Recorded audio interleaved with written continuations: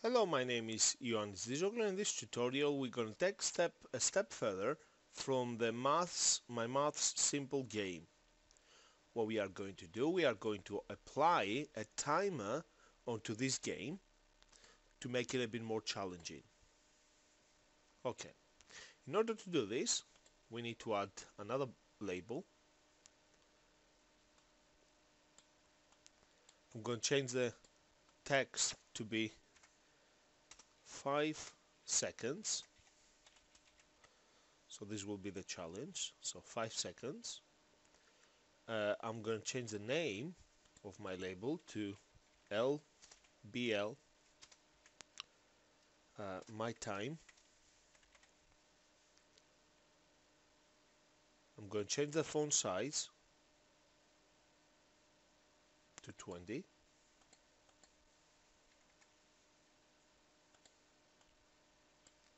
Okay, also I will need to add another button. This button will be a refresh button. I'm going to rename this button. So for the name, I'm going to call it BTN refresh.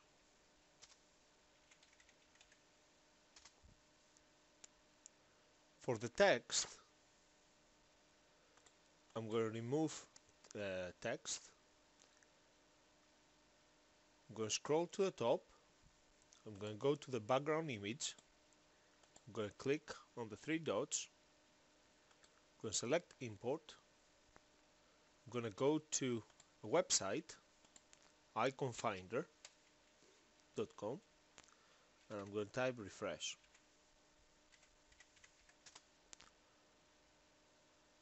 Let's select this button here. I'm going to download the PNG, show in folder, copy, and I'm going to paste on my new folder number 10. Now we are here. Let's get some more pictures. Just going to type here button. Make sure the free option is selected. Let's find a button. Okay, I'll select that one. I'm going to download this button. Show in folder. I'm going to copy this. Let's see if we can actually find a yellow button.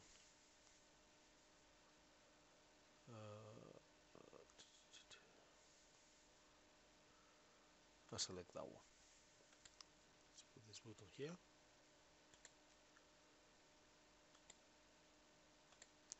Show in folder. Copy. Let's paste it here. Okay.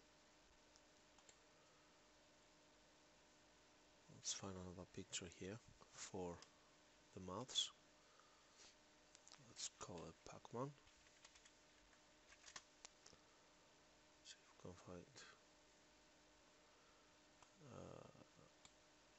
Okay. Let's download the PNG.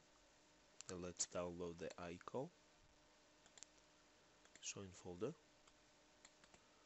Let's copy these two. Paste here. Okay. Let's minimize this. Let's go back to my project. I can import now the refresh button. Okay. Let's make it a bit bigger here, more squarey. I'm going to go to my properties panel, expand on my background image. I'm going to change the background image layout to stretch. I'm going to change the flat appearance to 0 borders. Flat style, I'm going to change it to flat.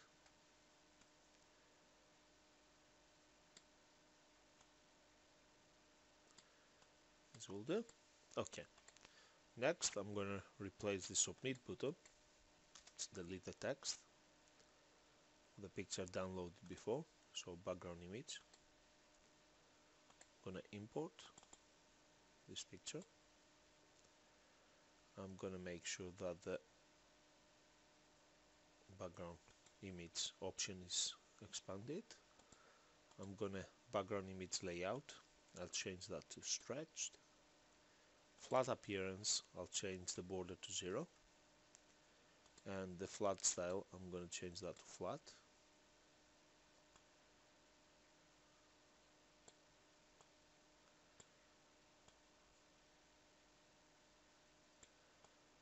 This will do.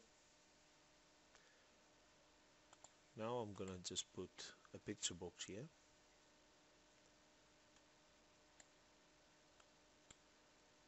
I'll click play here. I'm going to choose an image. The image is that one here. Okay. I'm going to make sure that it's stretched.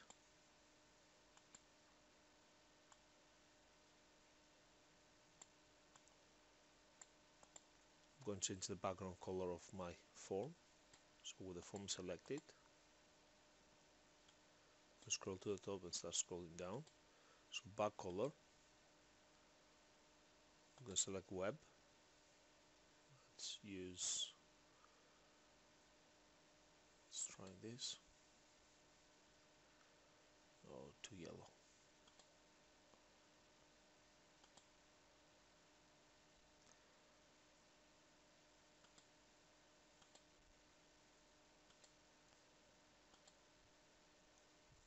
This will do. With the form selected, just going to change the default icon.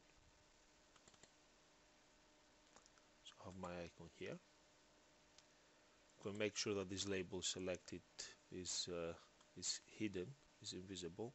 So change the visibility settings to false. Okay, it is false, that's fine. Okay, so I've got everything in place now. So the next thing I need to do, actually, I need one more tool to add. It's going to be a timer. So I'm going to click and drag a timer onto my form. The timer has 100 as an interval. By default, I'm going to change this to 1000. 1000 is equivalent to 1 second. I'm going to make sure that the timer is enabled automatically as soon as the form loads. I'm going to leave the default name, which is timer1, and I'm ready now to put some code. So what I'm going to do is double click on my timer, and on my timer, just above the timer, I'm going to create a variable. I'm going to call it time left is equals to 5 seconds. Now this is up to you how long you want to give each question. Then I will create an if statement. I will say if time left is greater than 0. If that's true,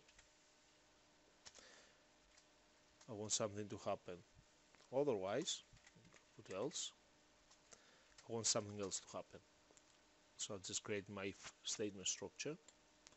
So if my timer is time left is greater than 0, by default start with 5, then I will say btn submit dot enable equals true, semicolon to end my statement. Time left is equals to time left -1. So it will basically start countdown -1. So from 5 will become 4, 3, 2, 1. And then I will say lbl time my time dot text is text is equals to time left plus, and then I'm gonna put in quotes space seconds, semicolon to my statement. So my label, my time dot text, this label will be the time left plus the word seconds. So you can see I've got space in between the time left and seconds, so that's why my space is there. I put capital S. Okay.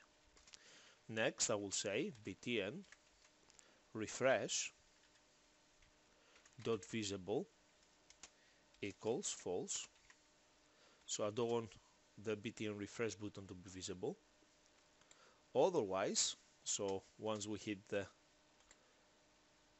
0, so as long as it's greater than 0, this will be alright. This is what is going to be happening. If it's no greater than 0, the time left, I'm going to say btn submit dot enable equals false. So I'm going to remove the button. The user will no longer be able to press the button. Then I'm going to say btn refresh dot visible equals true. So I'm going to make sure, btn refresh dot visible equals true. So I'm going to make sure that people will be able to click on the refresh button. And then I will also say lbl message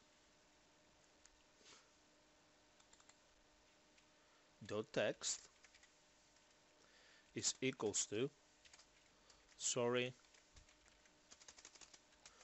you run out of time.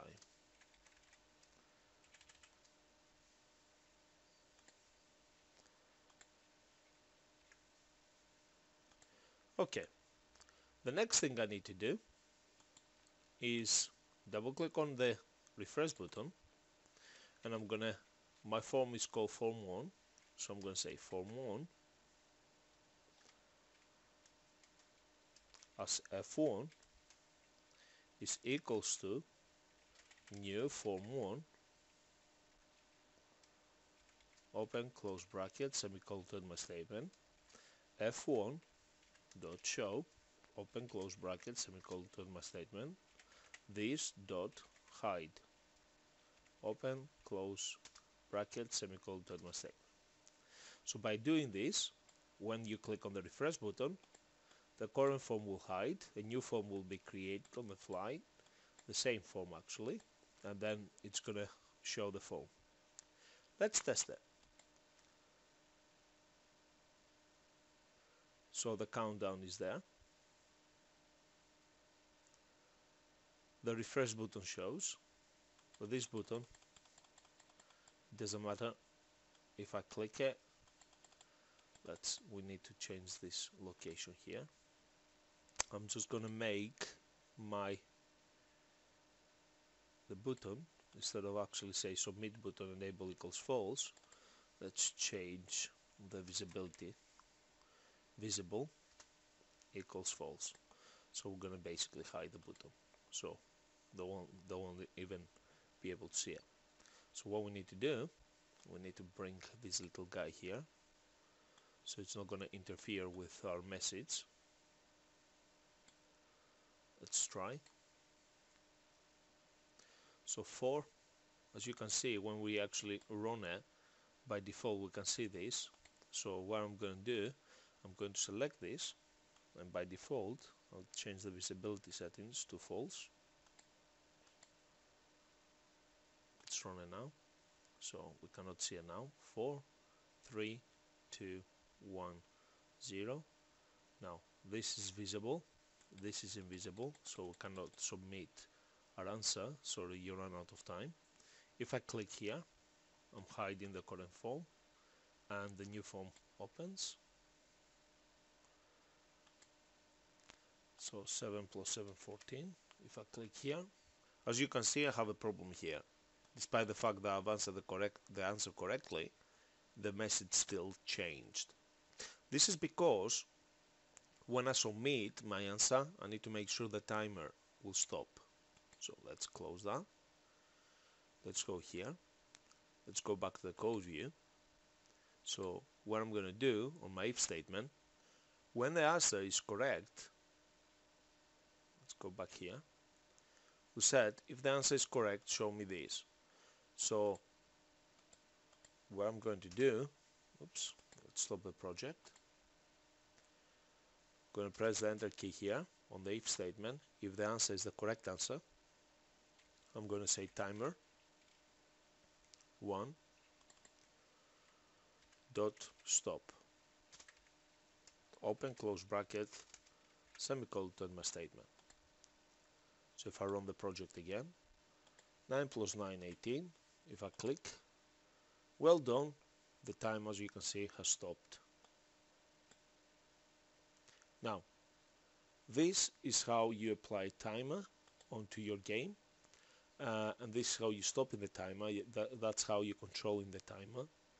That's how you add in icons and you change in the default buttons as well. Hopefully you've learned something new today. Thank you for watching.